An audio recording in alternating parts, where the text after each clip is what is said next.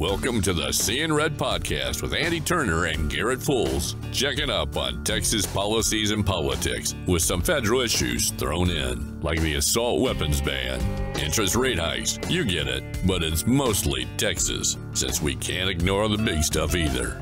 And now, here are your hosts, Andy Turner and Garrett Fools. Hey everybody, welcome back to this week's edition of Seeing Red. We are delighted you all have joined us, and we have a very, very special guest, Matt Mackowiak, who is chairman of the Travis County Republicans. He ran for RPT chair. He may or may not remember me, which is okay because he meets all the people all the time, but I met Matt early on, and he was one of the very first people to make me feel welcome, even though we may or may not agree on every single solitary piece of policy. He was amazing. I felt welcomed and invited, and would you come, and like this and that and the other thing, and it was just an amazing experience. And Matt, you really do represent all shades of red. I mean, you do it well. You have your own personal beliefs, and I think that is so key. But you keep in mind that, you know, the Reagan thing, 8 of 10 issues, and we can work together. So, anyway, Garrett, I know you have something you want to say. Yeah, thank you so much for joining us, Matt. You know, I lived in Travis County for a couple of years, went to a lot of your EC meetings.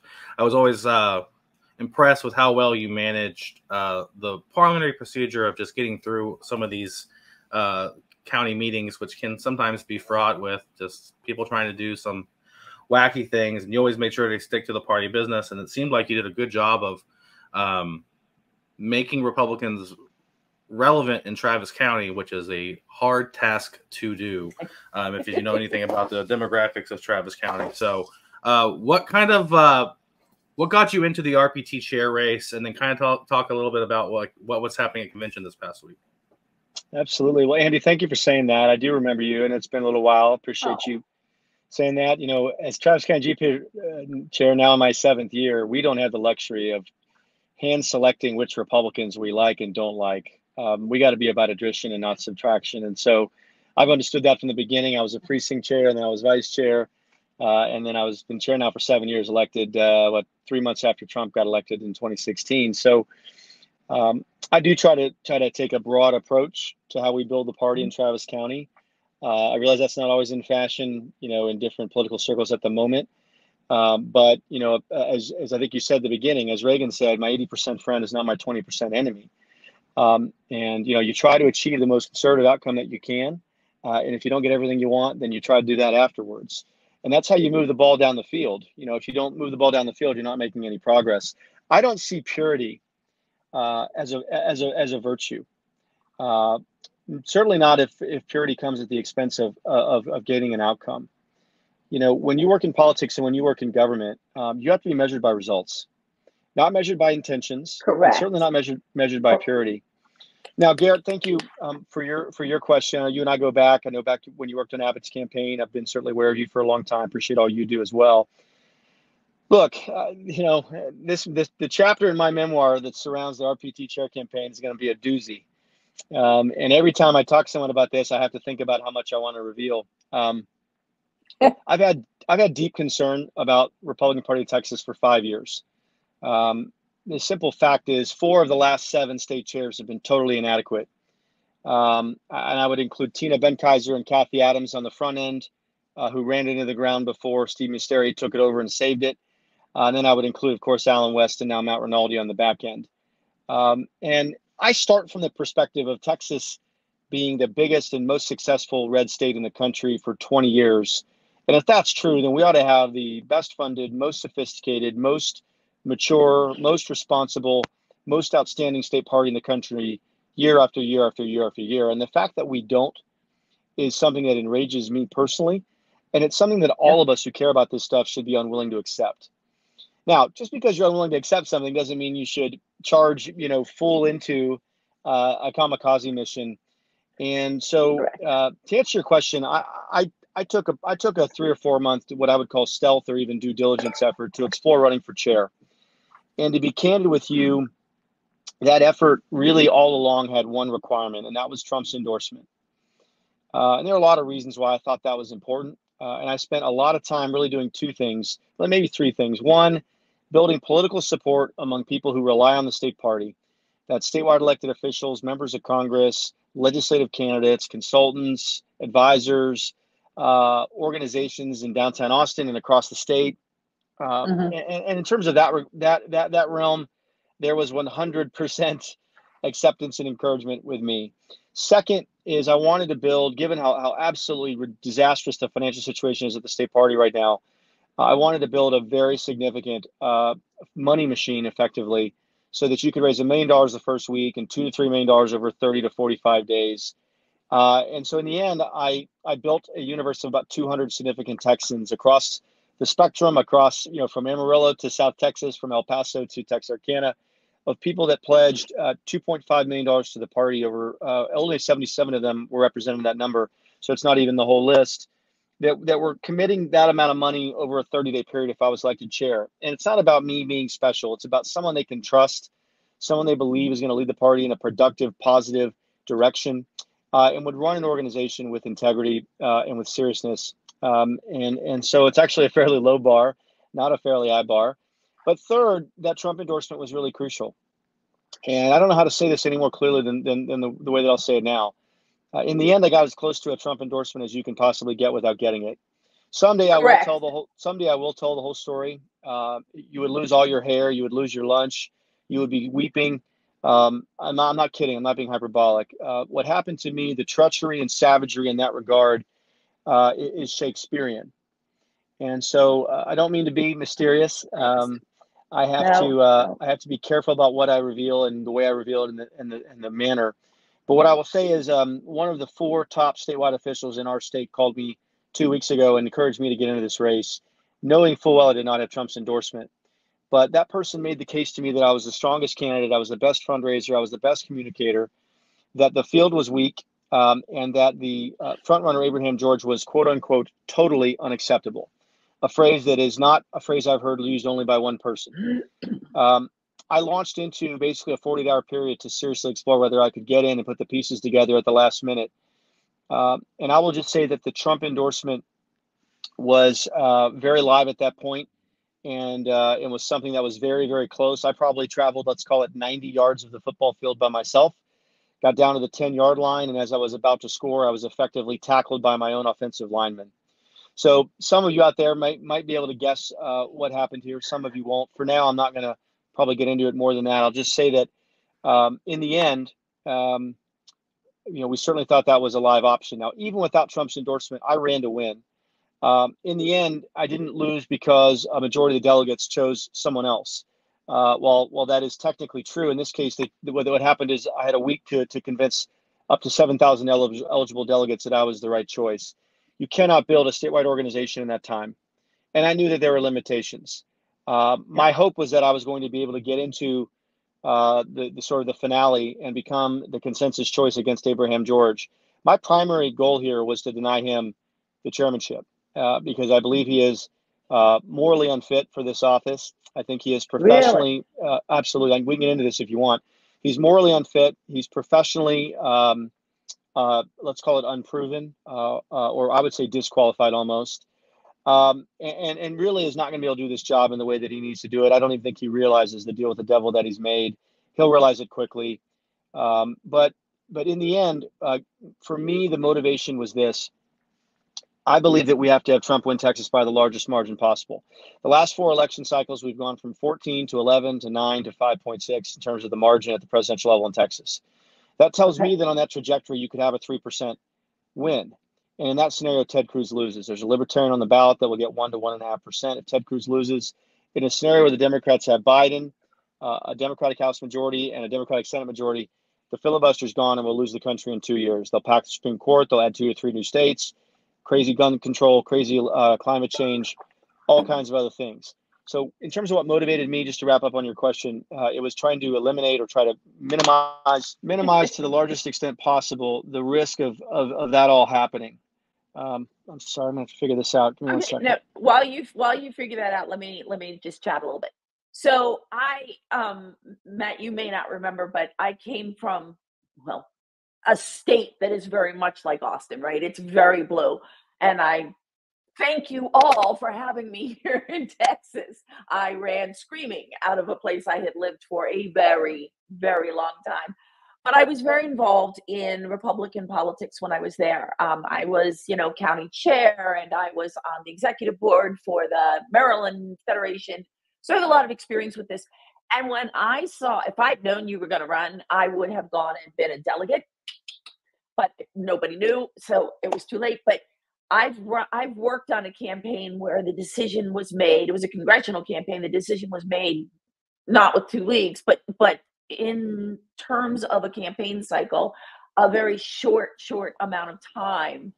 And I was saying to Garrett while we were watching what was going on, with Twitter and this and that and the other thing, I was like, okay, so he's got to throw all the money at this, and he's got to get the message out. He's got to, and you did that. You absolutely did that. You said, I'm going to run, and you threw everything you had at it.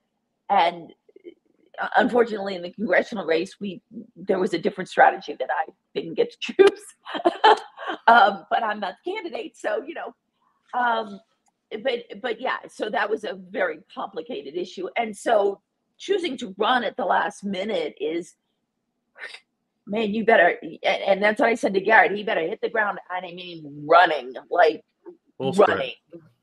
Yeah, I mean, there's no jogging here, and even I was getting your text messages, which meant that you were not afraid to spend all the money. And I was so proud of you for how you ran this campaign, at least not being in San Antonio, but from everything that I could see, you absolutely understand what leadership means. And particularly when you're chair of the RPT or any state Republican Party, you got to raise the money. You got to get Republicans elected, and you got to and you got to get Republicans to the polls. You got to get them. You don't register here, but you got to get them to the polls, pulling those Republican ballots.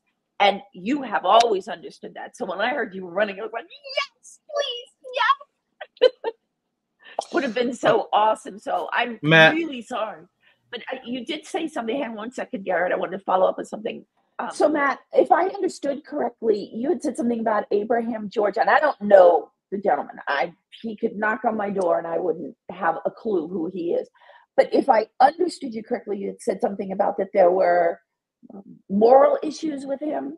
And I wondered, did you want to expand on that, or you just want to leave that alone for now?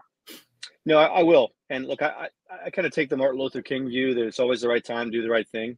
I think I might have misquoted him on Twitter the other day when I said that it's never the wrong time to do the right thing, which is I think a false quote that's been attributed to him, but it's basically the same point.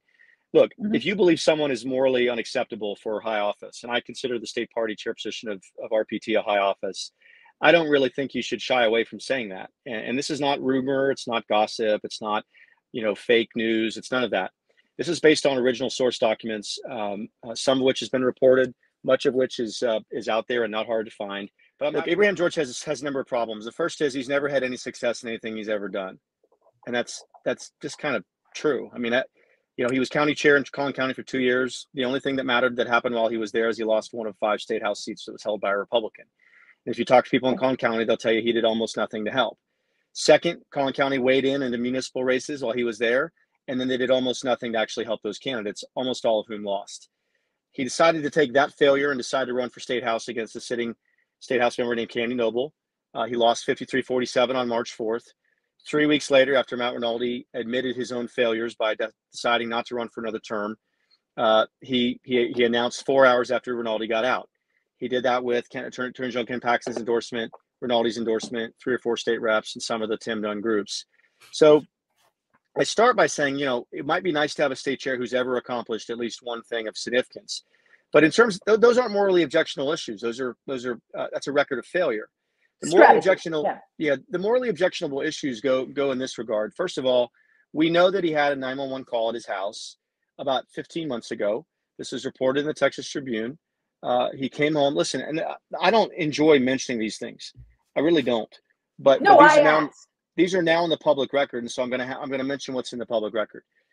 He returned home, confronted his wife for infidelity. They got into an argument. He went and got a gun from his closet. He, according to the police report and the 911 call, his 6-year-old called 911. His 6-year-old daughter called 911, concerned about what was going on at the house, about the argument they were having, about the fact that he had a gun in his hand.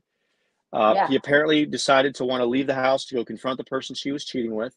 Presumably, or we believe this is someone that's from their church. Allegedly cheating with. Allegedly cheating with. That's right. That's right. Yeah, no, 100%.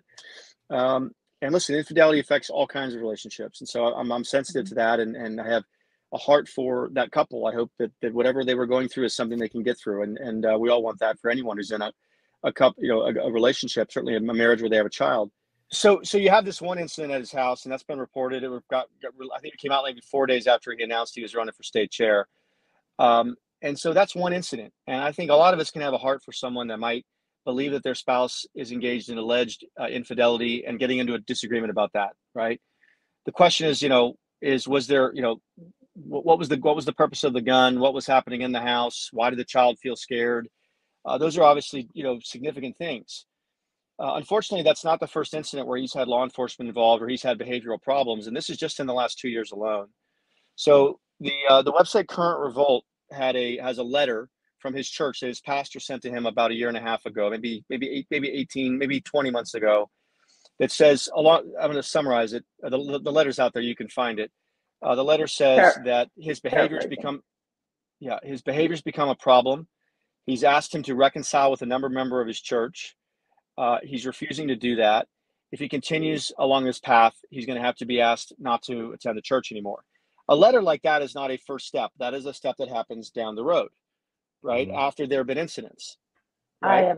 That's like the third step in Christian, confrontation, resolution stuff. And look, guys, let me get through this because that's not even it, okay? We know that after that, there was an incident where he punched a hole in the wall at his church and was in small claims court and I think settled out of court. We also know there was another incident at his church after the letter. And this was about 6 months ago. He got in an altercation with a man at his church. Police were called. Police showed up. He said, "My name's Abraham George. You're looking for someone who has a name very similar to mine, but it's not me. He's in there." And the police go and look, and he leaves, and then nothing happens. Okay?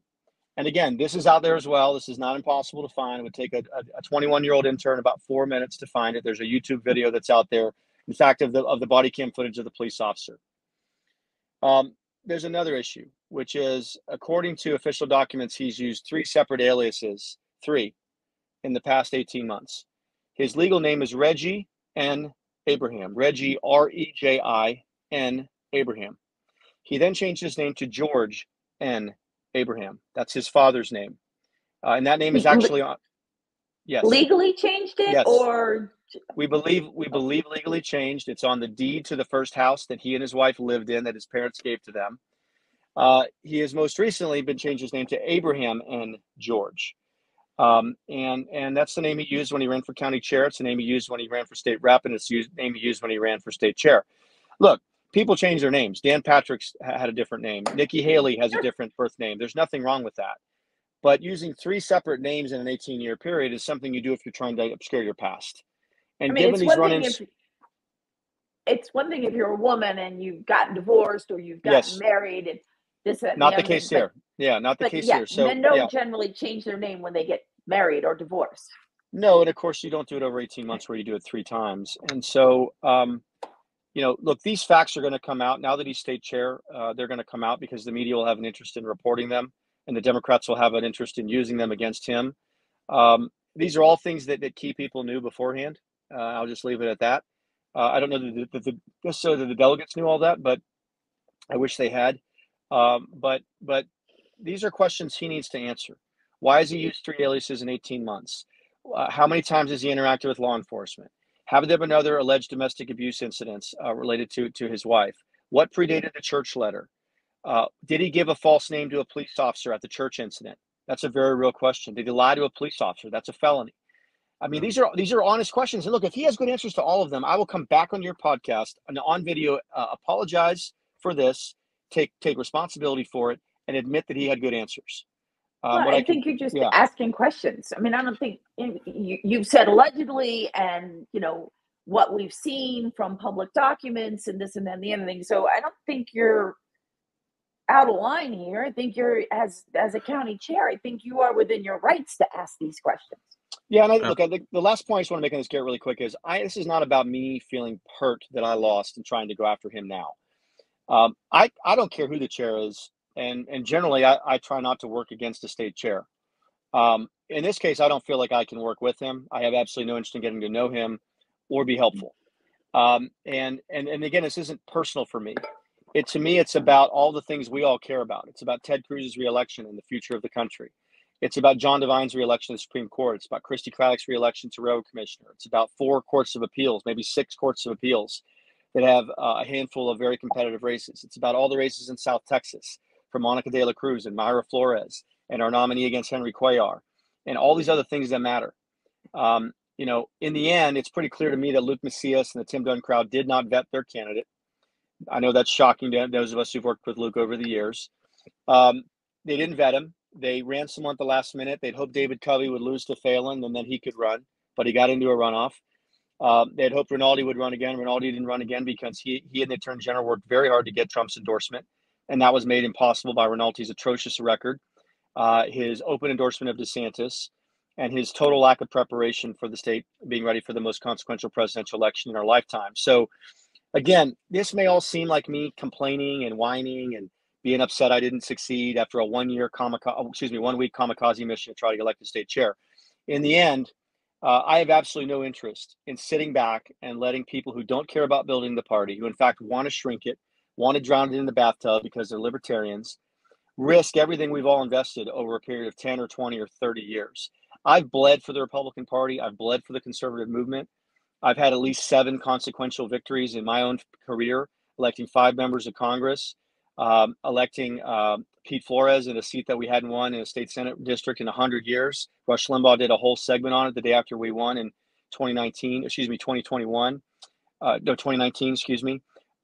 And then as you know, Garrett, as you were thinking about it, mentioning later, the Prop B success on reinstating the homeless camping ban in May of 2021, which we did over the opposition of 9 out of 10 council members, the mayor, every Democratic official, and every Democratic organization in Travis County, making Austin the first major American city to overturn a homeless camping ordinance and reinstate a homeless camping ban. So, it would seem to me you would hope the delegates would want someone who can raise money.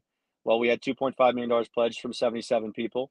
It seemed you'd want someone who's actually had some success at some level. I've been a county chair. I've won big races, including uphill battles.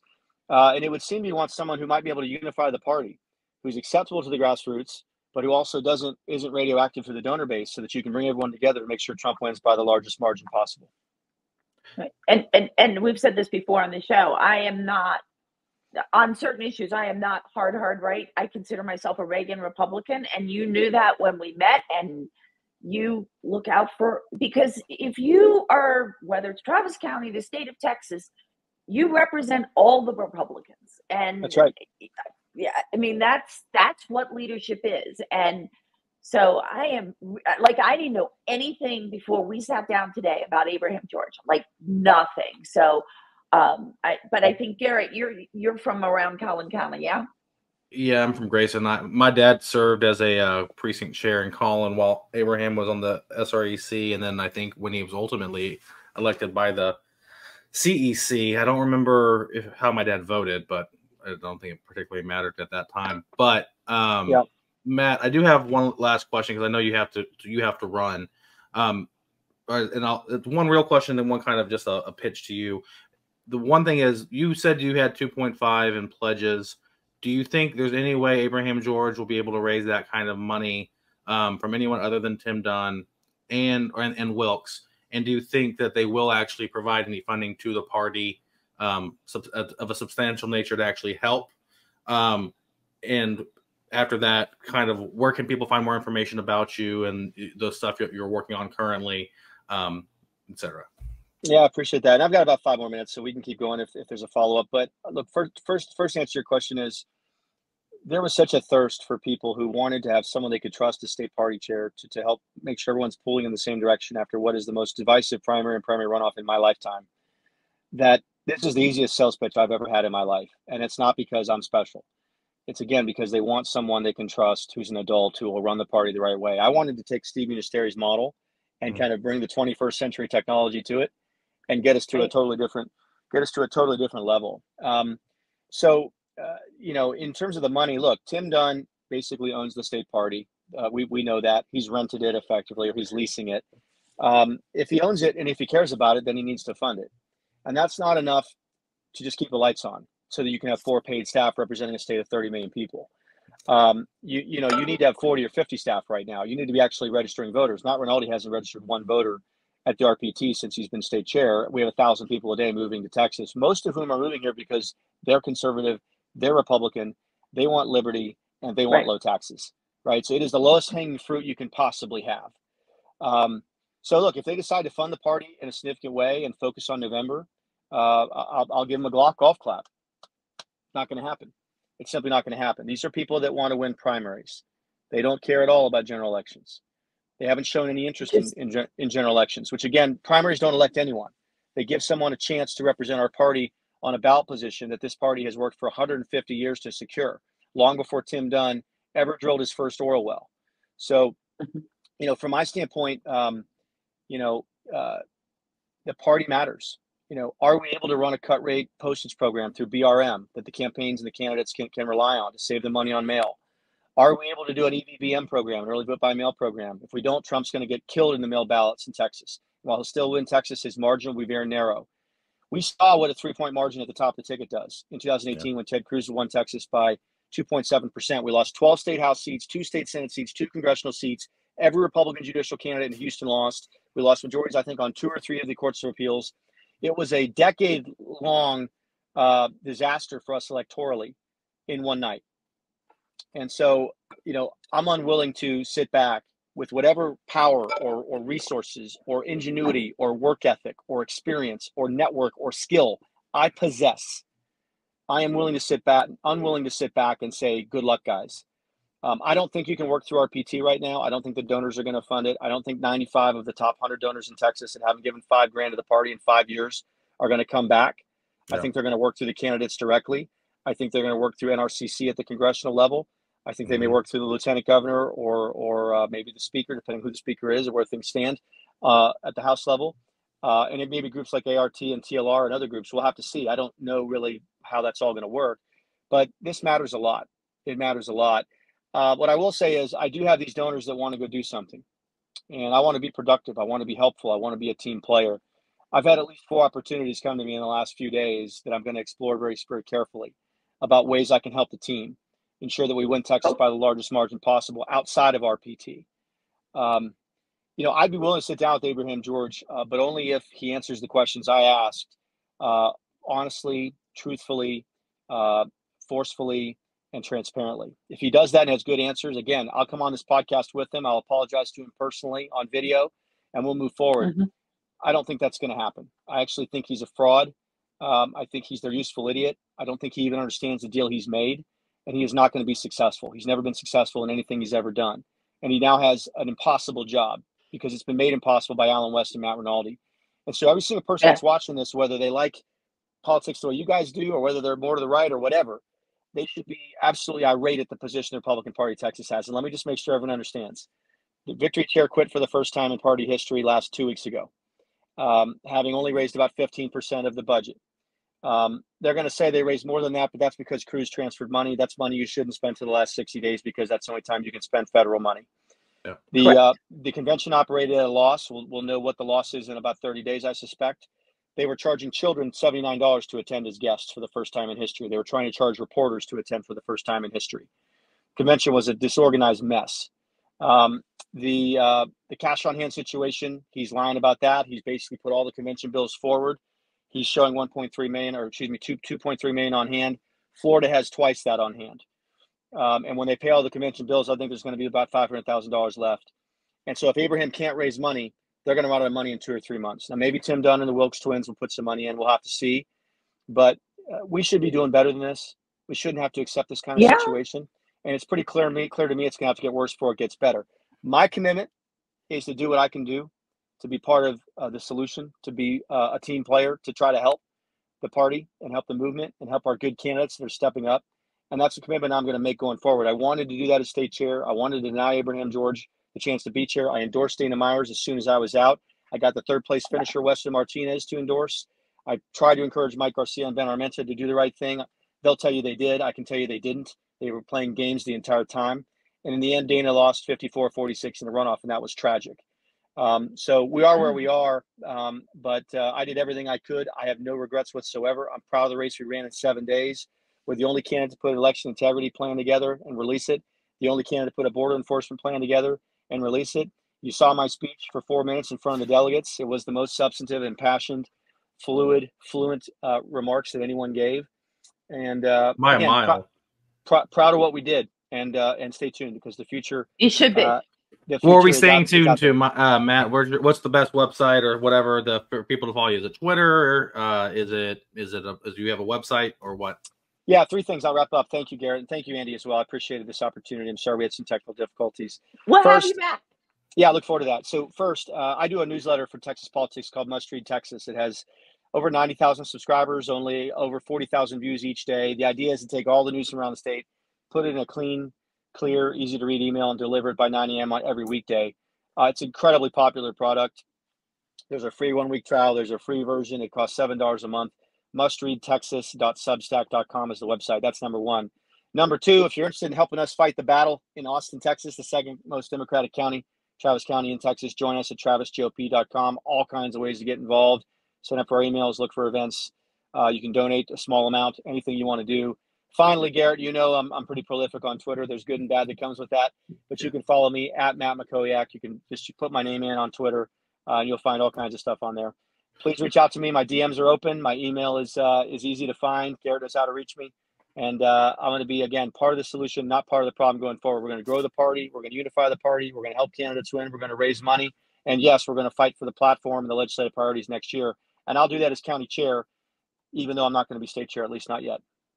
Well, Matt, thank you so much for joining us. Thank you for taking the time out. And those listening, watching, follow him on all of this stuff. Do the must. I get the Must Read Texas Substack. It is a must read. But the more important thing, at least for me right now, is make sure you like and subscribe this video.